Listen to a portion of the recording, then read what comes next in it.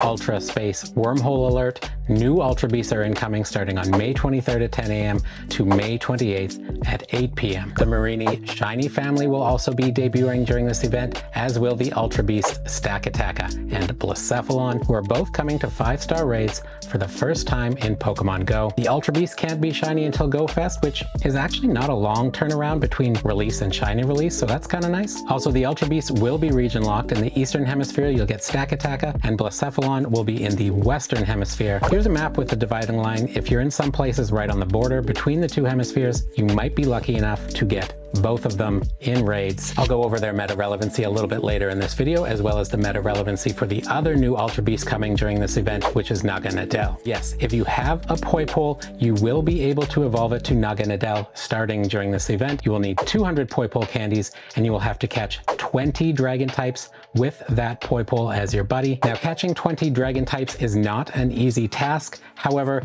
there will be quite a few dragons out for this event, so let's take a look at the event details. There's only one bonus, and it is 2 times XP for winning Ultra Beast raids, which is whatever. But let's talk about how to get some dragons so that you can evolve Poipole into Naganadel. First off, in the wild encounters, we will have Ekans, Zubat, Tentacool, Coughing, Stunky, Krogunk, Trubbish, Skrelp, Mareanie, and then rarer encounters for Dratini. So Dratini as a rare spawn will get you a dragon catch towards evolving your Poipole, as long as you have it as your buddy when you catch that Dratini. Also, everything here can be shiny, including for the first time in Pokemon Go, Mareanie, which is a nice shiny, so one I will definitely be hunting during this event. And then in the raids, we will have a few more dragons, so let's take a look at those, starting with the 1-star raids, where we will have Paldean Wooper, Hisuian Quillfish, Hisuian Sneasel, Bagon, and Dino. Then in the 3-star raids, we're going to have Galarian Weezing, Druddigon, and Turtonator. And then in the 5-star raids, in the Eastern Hemisphere, there will be Stakataka, and in the Western Hemisphere, there will be Blacephalon. And then in the Mega raids,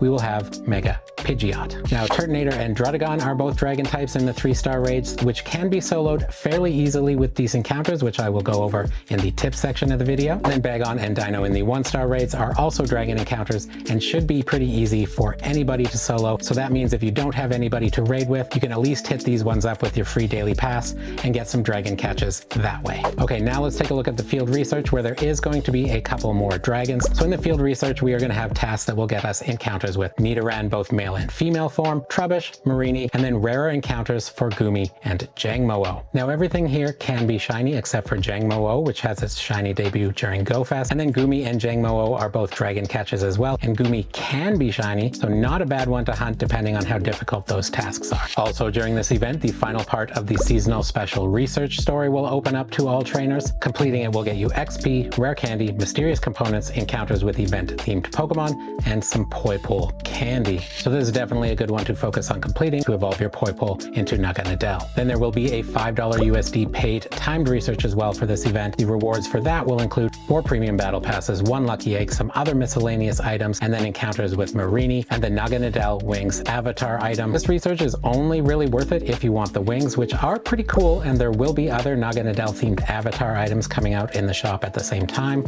Honestly, I like the wings and the jacket, but also keep in mind, if you do buy it, this research is timed, so you have to complete it and claim the rewards before the event ends on May 28th at 8 p.m. or they're gone forever. There will also be collection challenges, which are going to reward XP and encounters with the new shiny potential Mareanie. And of course, we're also going to have showcases for this event as well. Okay, let's jump into some tips for raid counters, megas, and candies, and then we'll get into the meta relevancy for the Pokemon that are going to be out during this event. All right, so for raid counters, let's start with those 1-star dragons. Honestly, for any of these, just throw in your best ice, fairy, or dragon types. They should go down no problem. They're 1-star raids, as long as your counters are at a fairly decent level. Now, of course, the counters are the same for those 3-star dragons. However, because they're a 3-star raid, if you want to try to solo them, you want to bring your best counters possible. So let's go over what some of those best counters are going to be for the 3-star dragons. So for Druddigon, the top counters are going to be Mega Rayquaza, Mega Garchomp, Mega Gardevoir, or Mega Salamence for a Mega, then Origin form Dialga and Palkia, Shadow Salamence, Shadow Garchomp, Shadow Dragonite, and Shadow Mamoswine are also good. And then for some more budget options, you can use any of the Mega or Shadow forms I mentioned mentioned in their non-Mega or Shadow form, plus Haxorus, Baxcalibur, or Togekiss. For Turtonator, your top counters are going to be Primal Groudon, Mega Ray, Mega Garchomp, Mega Salamence, or Mega Latios for a Mega or Primal, then Origin form Palkia, Shadow Salamence, Shadow Garchomp, Shadow Dragonite, or Shadow Groudon. For some more budget options, the non-Mega and non-Shadow forms of the ones I just mentioned work, or you could also go with Rhyperior, Haxorus, Tyrantrum, or Rampardos. In terms of the best Mega to use to gain candy, dragons are weak to dragon type attacks, so Mega Evolve any of the dragons that I mentioned that are good counters, and not only will they help you take down the raid boss, but they'll help you get some more candies as well. Now if you're going to do some Ultra Beast raids, just remember that they cannot be shiny until Go Fest, but of course you can still get candies and you can still get hundos, so if you are looking to do some raids before Go Fest, let's start with the best counters, starting with Stakataka. It is rock and steel, so fighting and ground will both do 256% damage, so definitely go with your top fighting or ground types. Some top options for that include Primal Groudon, Mega Garchomp, Mega Heracross, or Mega Blaziken with a fighting moveset. Then there's Shadow Groudon, Shadow Garchomp, Shadow Excadrill, Keldeo, Terrakion, and Groudon are all good options. And then some budget options include non-Shadow or non-Mega versions of the previous Mon, as well as Conkeldurr and Machamp. And then some top Megas for improving your candy gains would be Mega Aerodactyl, Mega Tyranitar, Mega Diancie, Mega Steelix, Mega Scizor, or Mega Aggron. Just remember to use whichever one you have at the highest Mega level, as that will get you the most amount of candy and the best chance at Candy XL. Now for Blacephalon, as a Ghost Fire type, there is no counter that does more than 160% damage, but of those, Dark, Rock, Ground, and Water have some powerful options for counters, including Primal Kyogre, Primal Groudon, Mega Tyranitar with the Dark moveset, Mega Garchomp, or Mega Swampert for Primal or Mega counters. Then Shadow Titar, Shadow Kyogre, or Shadow Rhyperior are also good options.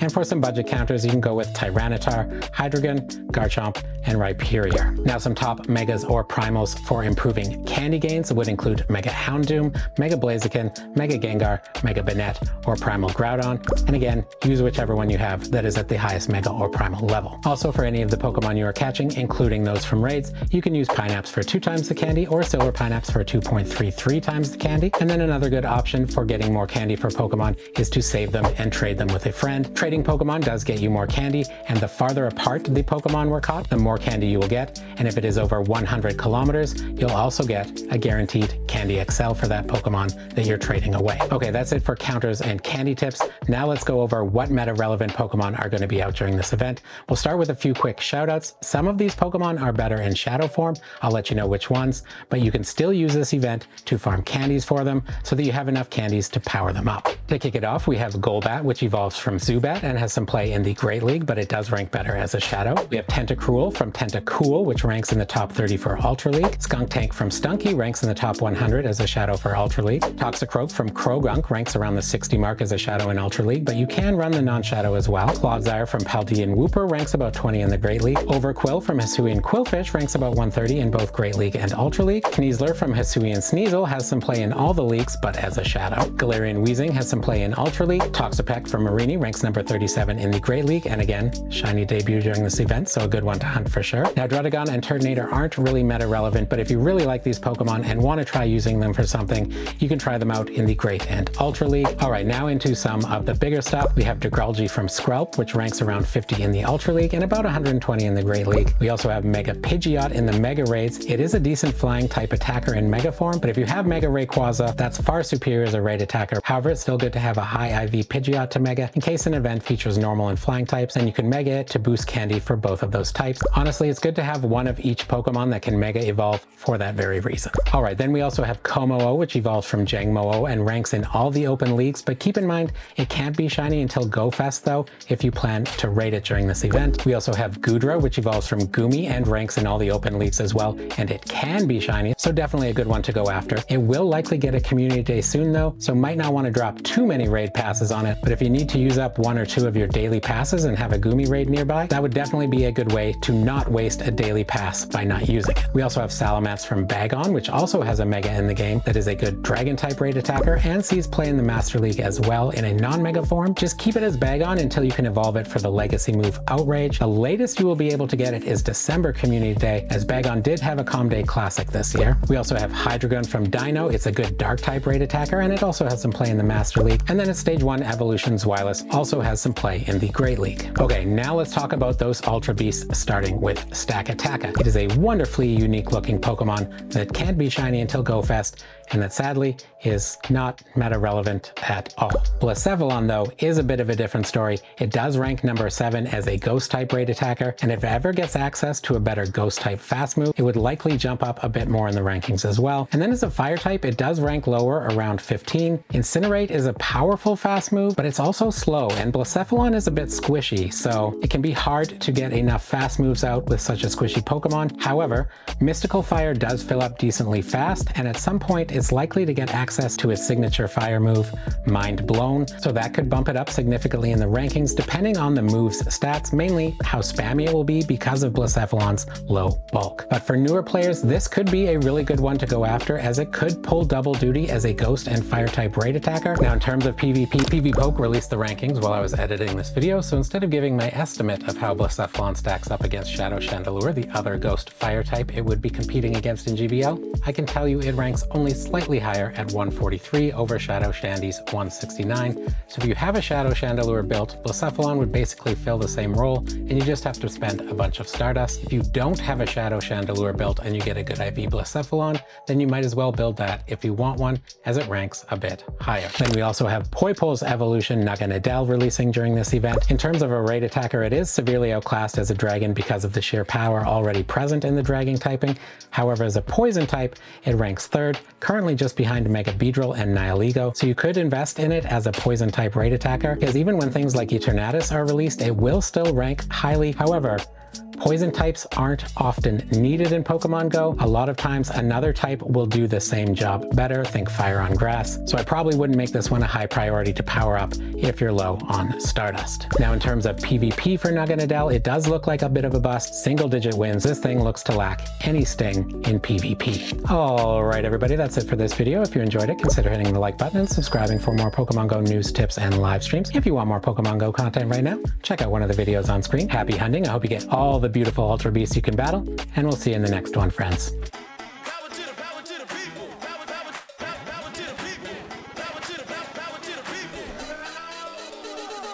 I've got something incredibly funky.